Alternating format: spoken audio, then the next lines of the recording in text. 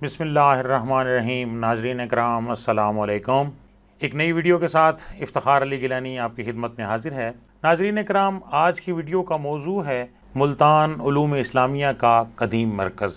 नाजरीन इकराम, जैसा कि आपको मालूम है कि जब हम मुल्तान में इस्लाम की बात करते हैं तो 713 ईस्वी में जब मोहम्मद बिन कासिम ने मुल्तान को फ़तह किया तो हज्जाज बिन यूसुफ ने ख़त लिखा कि अपनी फतूहात का दायरा वसी करते रहो और इशाअत इस्लाम का ख़ास ख्याल रखो।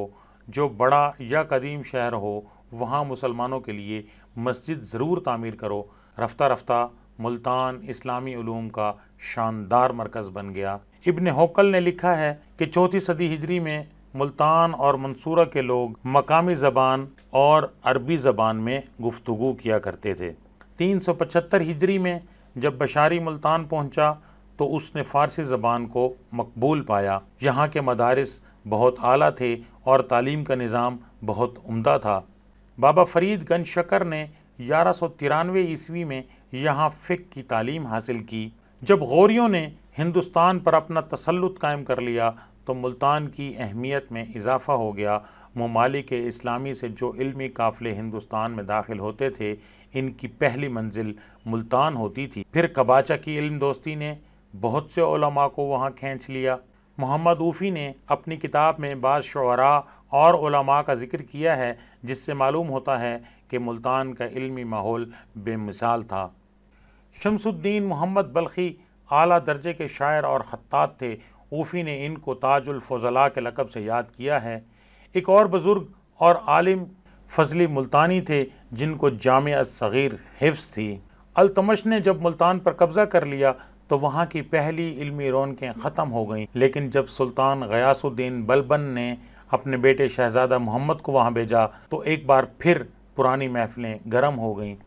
शहज़ादा मोहम्मद मकारिम अखलाक और महासिन औसाफ में अपना नज़ीर न रखता था और इल्म व फ़ज़ल में बेमिसाल था। इसने मुल्तान को उलमा व फ़ज़ला का मरकज़ बना दिया। हज़रत अमीर खुसरो और ख्वाजा हसन सबसे पहले इसी के दरबार से मुंसलिक हुए और अपने शायराना कमालात की दाद पाई। शहज़ादा मोहम्मद की मजलिस में ज़्यादातर शाहनामा और निज़ामी पढ़े जाते थे।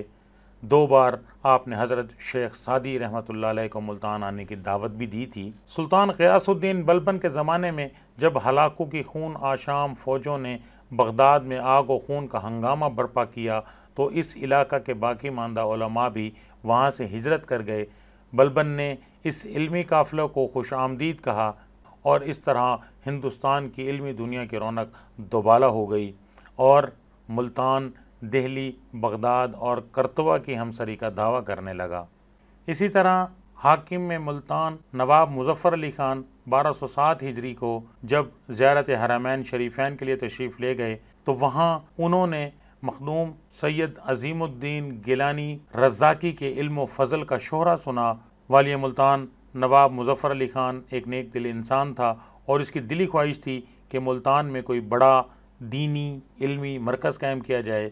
तो उन्होंने हज़रत शेख सैयद अज़ीमुद्दीन गिलानी रज़्ज़ाकी को मुल्तान आने की दावत दी और जब हज़रत अज़ीमुद्दीन गिलानी मुल्तान तशरीफ़ लाए तो नवाब मुज़फ़्फ़र अली ख़ान ने आपको दीन की तबलीग और मदरसा का इंतज़ाम के लिए तकरीबन 32 एकड़ अराज़ी इनायत फरमाई और आपने मुल्तान में मदरसा कायम किया। मुल्तान का आम खास बाग भी बागीचा अज़ीमुद्दीन के नाम से याद किया जाता था। आपका मज़ार मुबारक भी दौलत गेट चौक पर है। नाज़रीन कराम, मुल्तान के हवाले से आपकी खिदमत में मज़ीद वीडियोज़ भी पेश करूँगा। इसी के साथ इफ्तिखार अली गिलानी को अब इजाज़त दीजिए। अल्लाह हाफ़िज़।